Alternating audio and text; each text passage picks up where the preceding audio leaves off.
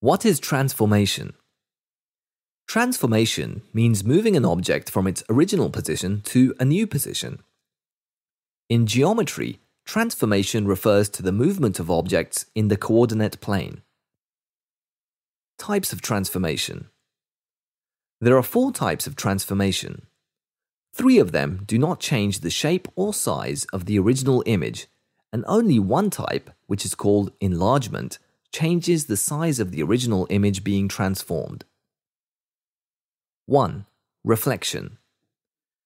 This type of transformation produces a mirror image, reflection, of an original image in which the mirror image is always the same distance as the original image from the mirror line, and the reflection is the same size as the original image. In short, there are 3 components in reflection: original image, line of reflection, and mirror image. Example. If you look in the mirror, you see your own reflection. You, the object, and your reflection will be at the same distance and angle from the mirror. The mirror acts as a line of reflection through which your image is copied. Types of reflection. The mirror line or line of reflection can be in any direction. You just need to reflect the object or shape on one side through to the other side. 1. Horizontal reflection. An object is flipped over horizontally to make a horizontal reflection, and in a horizontal flip or reflection, the left side becomes the right side, and the right side becomes the left side. 2. Vertical reflection. An object is flipped over vertically to make a vertical reflection, and in a vertical flip or reflection, the top side becomes the bottom and vice versa. Example, horizontal reflection. Example, mirror line, vertical reflection. Example, find the mirror image of the example. As we know, the mirror image is always the same distance as the original image, so an object and its image are always at the same perpendicular distance from the mirror line. Perpendicular means at right angles to. Step 1. Measure from points A, B, and C to the mirror line. Step 2. Measure the same distance again on the other side, starting from the mirror line, and then place a dot. Step 3. Connect the new dots up. Step 4. Label the points at the mirror image. 2. Rotation. Rotation means turning around a center. You can rotate an object around it, anywhere between 0 degrees and 360 degrees. When we rotate a figure a certain degree around a point, the distance from the center to any point on the shape stays the same. Basic rules. To rotate an image, you need to know the following things. 1. Angles: 90 degrees, 180 degrees, 360 degrees. 2. Direction: clockwise, anti-clockwise. 3.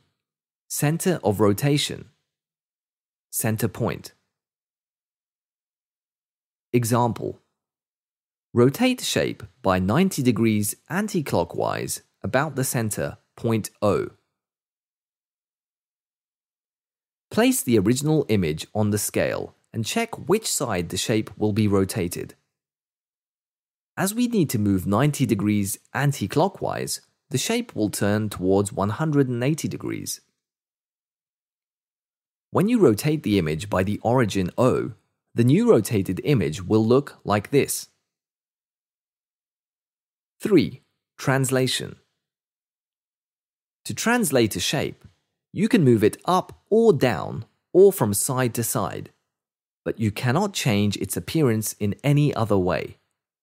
In other words, translating an image is like sliding an image. When a shape is translated, each of the vertices, corners, must be moved in exactly the same way.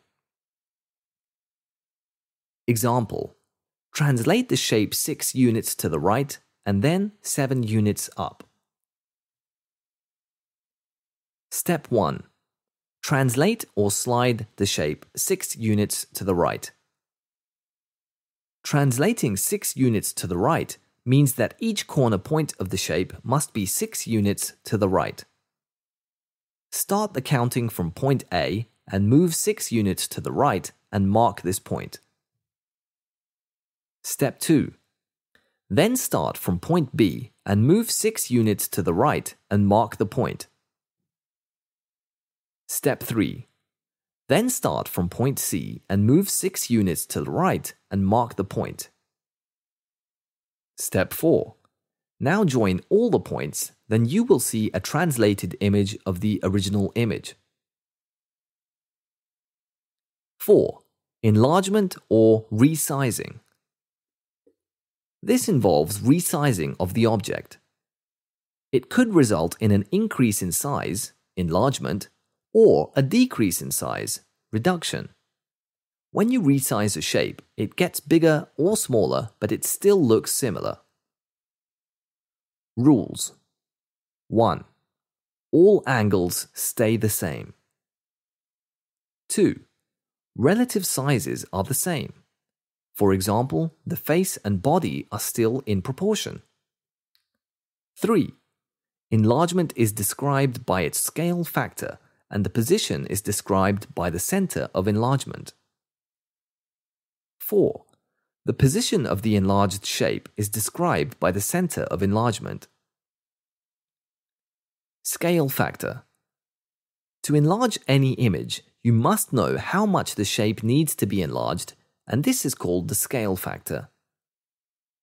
For example, if a scale factor is 2, then the side lengths of the new image will be twice or double the side lengths of the original image, and the scale factor of 3 means that the side lengths of the new shape will be 3 times the side lengths of the original image.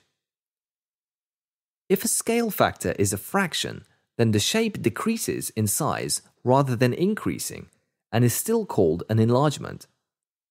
A scale factor of half means that the new shape is 2 times smaller than the original shape.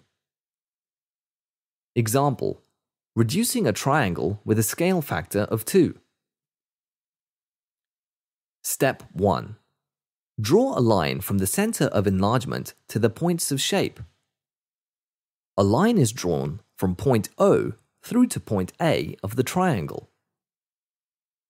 Step 2. Extend the lines and draw the new points.